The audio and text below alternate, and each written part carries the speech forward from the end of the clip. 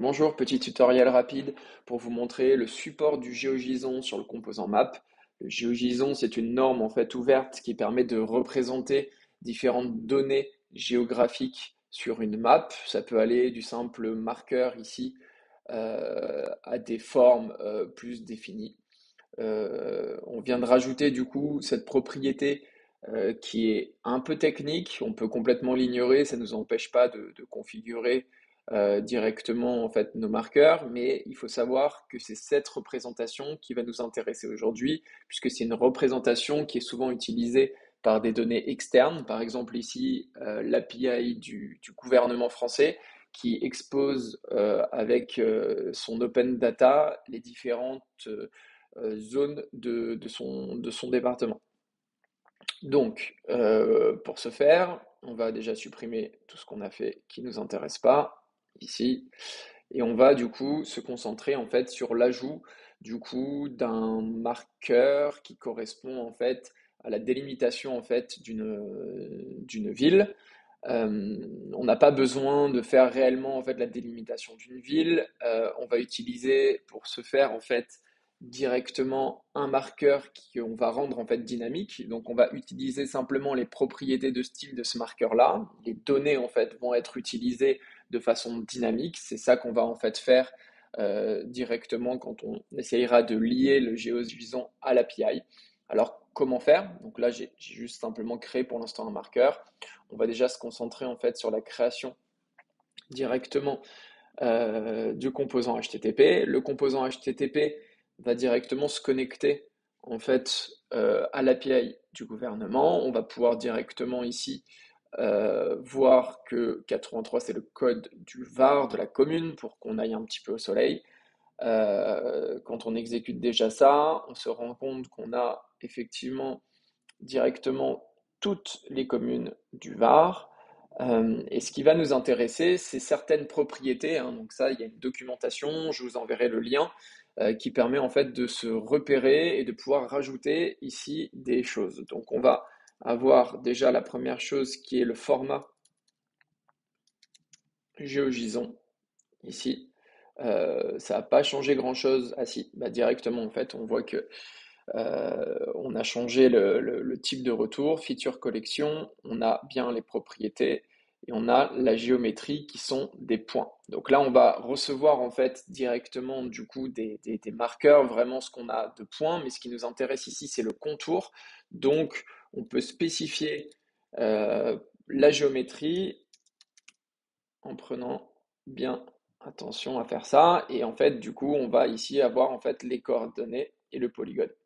Une fois que cette requête en fait est faite, on va le mettre en auto-start et surtout ce qui va pouvoir être intéressant, c'est d'utiliser le cache parce que ça ne change pas, hein, il n'y a pas des villes qui se créent tous les jours, donc on met bien le cache first en premier. Donc une fois que la requête va être faite, elle sera automatiquement cachée, donc on va pas faire des requêtes en fait à chaque fois. Cette donnée sera réutilisée. Et tout simplement, on va revenir en fait sur notre marqueur de notre map ici, qui correspond en fait à l'affichage du coup de cette ville. On veut la rendre dynamique parce qu'il y a plusieurs villes et on veut se baser en fait sur la liste que l'API nous a retournée. Donc on fait enable source qui nous expose en fait un petit champ ici qui nous permet de sélectionner directement notre composant HTTP pour aller chercher ce tableau de features qui correspond en fait aux 153 villes du département du Var. On valide. Il n'a pas été resélectionné automatiquement, mais ce problème sera corrigé. Voilà. Et on voit ici du coup qu'on va pouvoir aussi binder ce GeoJSON. On avait une liste en fait quand on revient en fait sur l'API. On arrive en fait à se rendre compte qu'on a un tableau, ce qu'on a du coup en fait lié, le tableau feature, et chacune des features correspond en fait à un GeoJSON. C'est ce qu'on a demandé en fait via l'API. Ce qui est pas mal du coup, c'est que du coup PandaSuite permet de s'exposer du coup le GeoJSON et on va par la même occasion pouvoir le lier. Donc on utilise le raccourci current item ici, qui va nous permettre de sélectionner en fait notre item en fait courant. Donc on peut le faire varier, mais là ça n'a pas trop d'intérêt. On le valide et on voit en fait que du coup cette feature ici, a été lié au GeoJSON. Donc, on peut déjà tester directement. Je fais un save et la preview, du coup, directement de ma carte. Le composant se lance.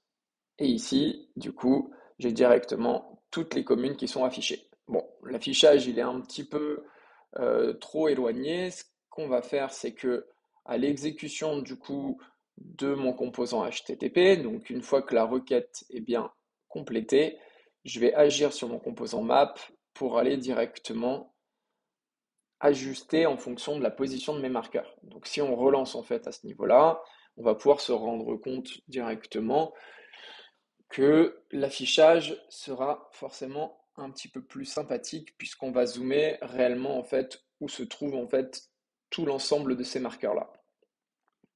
Ce qui peut être intéressant, c'est aussi de se rendre compte qu'au clic, on va pouvoir du coup se rendre compte que là c'est Saint-Raphaël. Bah, pour ça en fait c'est à peu près la même chose, c'est qu'on revient en fait sur notre délimitation de notre ville et on va pouvoir utiliser la fonctionnalité Show Pop-up où on va pouvoir directement aller valider, aller chercher l'information du current item.